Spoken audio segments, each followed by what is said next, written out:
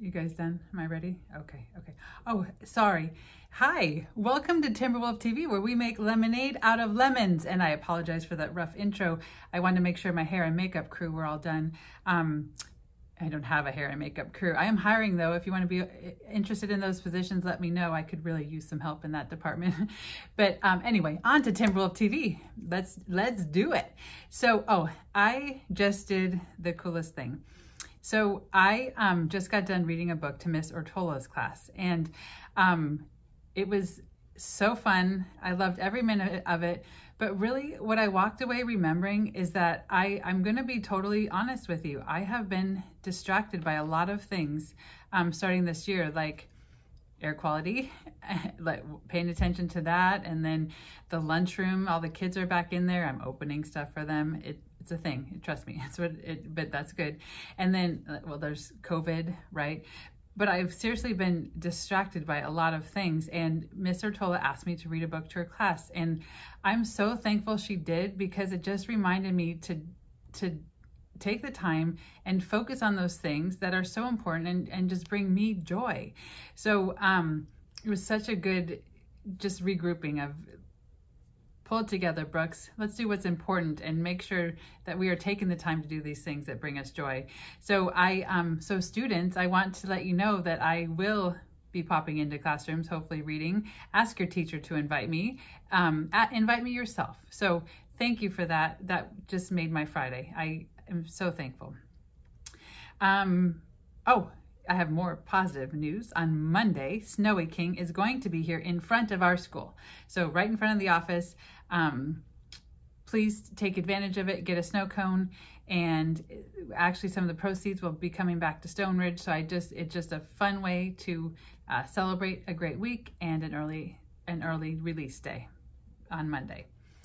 I want to let you in on a little secret. So I set a goal for myself. When I get busy, the first thing that happens is not that it's super important, but like in my personal life, I stop posting things about what's happening. I just get distracted and it goes to the wayside. But I want to be sharing with you all the great things that are happening at Stone Ridge. And I made it a goal to post at least one picture a day about what's happening at Stone Ridge. Well, I so far have posted a video of the kids coming on the first day. I posted a picture of our first grade team wearing their awesome tool belts. And after taking that picture, I'm like, I'm going to get a picture of every grade level. I'm going to put it on there.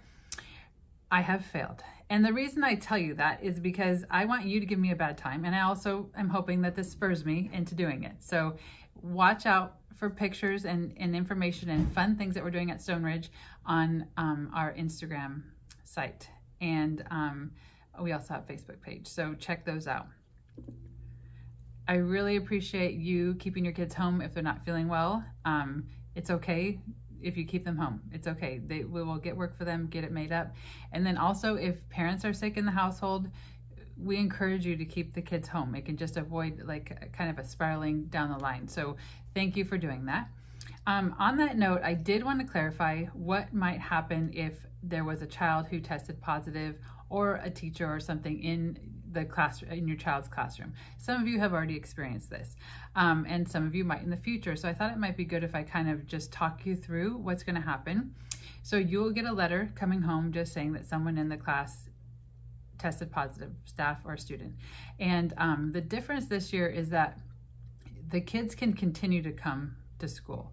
So we just ask that if they don't, as long as they don't have any symptoms, if they have as much as a runny nose and they've been exposed, we ask you to keep them home. So they can keep coming, but we do need them to get tested to make sure that they are still negative, okay? And we ask that you test on day 5 and between day 7 to 10 after the exposure. That's when we're going to get the most valid results. And you can go ahead and send those results to us, just so that, like I said, we're making sure the kids in the classroom are still negative, okay? So I hope that clarifies things for you a little bit. And as always, call the office if you have questions. We're happy to walk you through the process. We're becoming very well informed in things that we never thought we would. So we're happy to answer your questions. So I hope that's helpful. I'm sorry that it's taken me so long to kind of share that in a video, but I'm like, makes sense. Hopefully it's a little more clear. So before I sign off, I wanted to give you a Brooks update. My daughter has come to school with shoes every day this week. So it's pretty great, right? But she's been wearing 2 different shoes. And the reason I tell you that is because I just want you to know that if your kid wants to come to school with 2 different shoes, send them with 2 different shoes. We don't care. And that's how the kid wants to roll, let them do it. So that's just what I wanted to share with you today. I think that's all. I had to fit this in real quick before heading to lunch with the kids, so we're gonna go do that now. Thank you for watching this episode of Timberwolf TV, where we make lemonade out of lemons.